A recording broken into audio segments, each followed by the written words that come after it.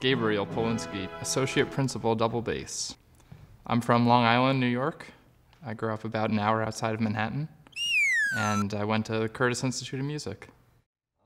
I auditioned in December of 2021, and I started in January of 22. This instrument has been in the orchestra for a decently long time. It was formerly owned by John Hood, and I have the luxury of playing it right now. Mets, Rangers, Giants. My teacher would prod me about sports teams and my allegiances, but now that I live in Philly, it seems like I have to reevaluate. You might hear some classical music, you might hear some jazz. I'll go to Chris's Jazz Cafe.